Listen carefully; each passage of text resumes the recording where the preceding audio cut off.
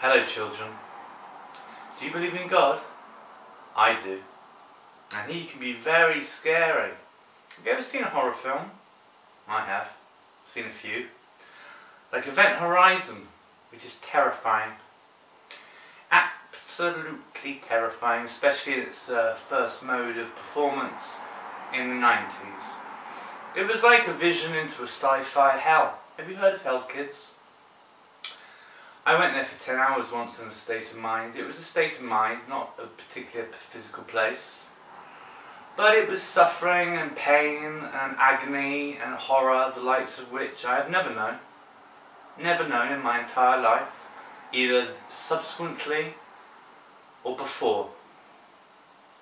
And the thing is, gentlemen, and kids and ladies, there is a God. That's what I learnt that day. I learnt the general beige wall piece of everyday bog standard human conscience is like a miracle of heavenly holiness even upon this earth, compared to true sufferance in the hell pits of a satanic methodology. Do you love God, children? I do. He believes in love. And if you don't love Him, you will burn in hell. And if you lie, you will burn in hell. And if you're sexually misadventurous and wicked, you will burn in hell. And if you follow false concepts of the deity of the Son of God, Jesus Christ, and false prophets, you too, come the apocalypse, you've guessed it, you'll be burning forever. Isn't it great? You see, God protects His believers. And everyone who's read the Bible knows just how frightening this book is to believers and unbelievers alike.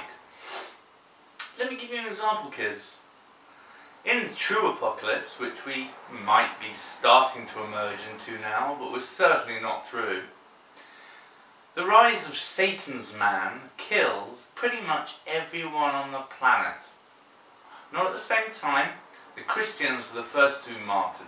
So that means people like you and me who believe in Jesus Christ and love God, our heads get cut off. But we don't go to hell.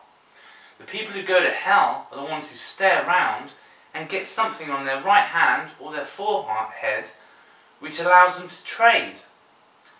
Current thinking is that it might be a QR code when some psycho in charge called a megalomaniac decides to imprint this barbaric concept of slavery mentally onto the people of the world in place of God and His natural authentic atmosphere of holy creation.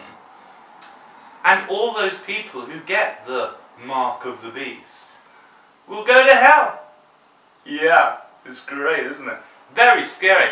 As a Christian, I'd have been decapitated because I'm not getting that. But millions will, and they will all die and burn. Forever. It's in the Bible. If you don't believe me, look it up. Chapter 13, Revelation. And that's the prophecy, my friends. And let me tell you now, you don't want to be a loser. You don't want to be an atheist. They're all going to burn. You don't want to be a HS, bit racy around the nethers of other men. They all burn. Alright? So just be good, be loving, be humble, and be wise. And if you can't be humble, be like me, enlightened, with a true crown of light by God, for being ace and not disgusting. That's me going to come Judgment Day. But I go to paradise in the future. Wicked.